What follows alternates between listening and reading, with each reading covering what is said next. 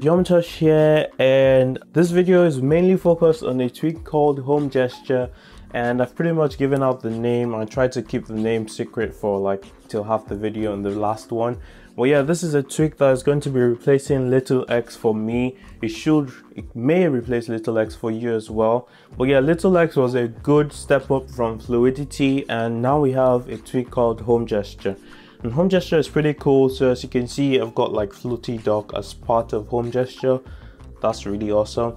But yeah, we'll just go through the features of HomeGesture. But before I do that, I'm just gonna like show you and demonstrate how HomeGesture works. So with HomeGesture, you get the iPhone 10 features. So like sliding up for home, there we go, and sliding down from the right corner to access your control center. So that's still the same, and let's just go into the settings. So this is what the HomeGesture preference pane looks like, and we'll just go through the features of HomeGesture now. So on the status bar, you can actually put the iPhone 10 status bar. This is something you could do on LITTLEX. I wasn't a fan of it because my screen is pretty small, so I just leave that apart from my setup. You can hide the status bar carrier, which is another thing you can do with mist settings.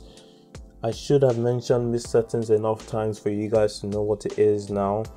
And remove CC gap. So this big huge gap up here, it does that. It removes the gap if you're not a fan of it. Just enter low power mode there. And breadcrumbs, you can disable breadcrumbs. So you know how you go into another app from another app and it shows you like to go back in the top left corner right there. You can disable breadcrumbs. And you can press home for Siri. So if you're not a fan of like double tapping your home button for Siri, or you can press home for Siri, which is pretty cool. And you can also swipe up to close, so that should be very familiar to you guys, especially if you're not on the iPhone 10. But yeah, on the iPhone 10 you have to like hold and then swipe up, so you can just get rid of that completely. Swipe up to close. And hints, you can disable the hint on the lock screen. So right here, I don't have the swipe up to unlock text that usually pops up, so you can disable that. That's pretty cool. And the control center hint, I don't think I've seen this one before. I'll allow you to read that. I don't think I need to read that. And on the lock screen, so you can hide the touch button, you can hide the camera button, you can hide the page dots as well. So on the lock screen, that is. So I'm pretty sure you guys saw it, but I'm just gonna show it again. So there's the page dots button on the lock screen. And yeah, I usually do this a lot when you're like trying to scroll up.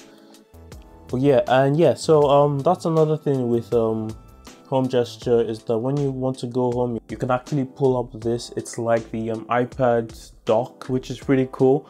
So you can quickly go into your previous app, and I really like that. And the next thing you can do is put on the home bar on the home screen, put it on the lock screen, and you can customize the home bar color to any color you want at all. Though it was usually another trick I used to do this, but you can do this with HomeGesture.